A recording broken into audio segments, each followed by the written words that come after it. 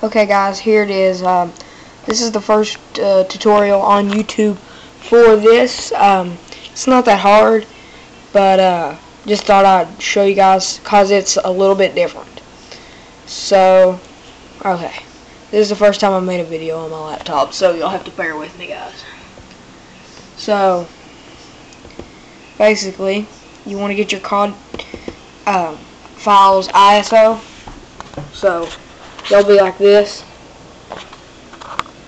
And you'll want to extract those, and you'll get these two files like this. One will be a G file. One will be a small file, which is the big file is the ISO, and the little file is the .vvd. To those of you who don't know what I'm talking about, this probably sounds like gibberish. So, yeah. AG3X360 is the first thing you need to open up. And you're going to go to options, and they're normally automatically checked for you, but you just want to check these options just really fast. And these options under autofix, I want to check those options. Then you come up here, file, open, find your Call of Duty ISO file right there.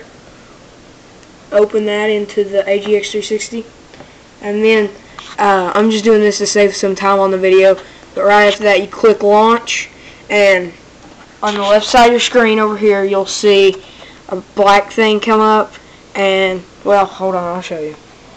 Okay, so this comes up, and you just want to make sure all of this stuff is green when it gets finished. See, it'll take like 5 minutes. But you just want to make sure all that's green when you get finished. So, simple enough so far. After that, you want to open up WX360. Then you want to go File, Open. And then you go to where your Call of Duty ISO file is. So, that would be there. ISO file is there, right there. Okay. So that'll open up in a bunch of stuff. And, yeah. So you just want to go down the list until you find Code Post.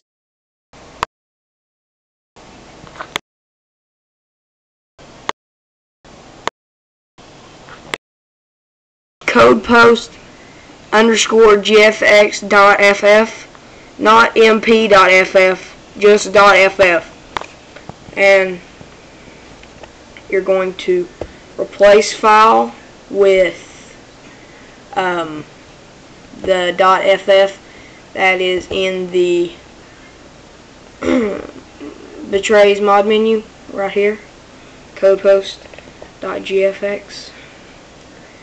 And that's what you want to open with. So that'll change and it'll say done. Then you'll come down, go to the common FF, replace file, common FF. Wait for that to get where it says done. Then come down to Nazi Zombie Prototype. Down here towards the bottom, Nazi Zombie Prototype .ff, and you want to replace that with the Nazi Zombie Prototype .ff. Now you'll see this Nazi Zombie Prototype extract data. Don't worry about that. That doesn't really mean anything. So you just want to put the Nazi Zombie Prototype right there. Wait for that to get done, and then close that. So next thing, you want to open up Image Burn. This has been pretty easy so far. And you want to make sure you have a dual layer burner and dual layer discs, and you're either going to have to hot swap this or flash your Xbox or JTAG or whatever you use.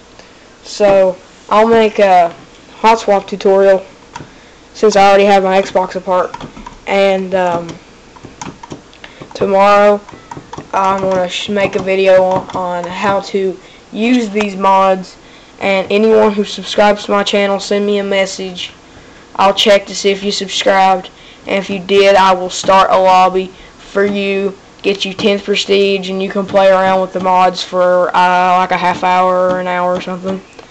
So yeah, but last thing you do is go right image to disk on image burn, pick the drive that you're using. So I'm using the F drive, and you click on that right there to open, and this time you want to go with the little tiny file, which is a .dvd, and right there it'll say type. It might say image file. If you're on Windows 7, it'll say image file. I don't know about Vista XP, it doesn't say it, but since I don't have a disk in here, it's not coming up. But then you just click right there, and it'll burn. So then you just pop it out and you're done. But thank you for watching, and subscribe.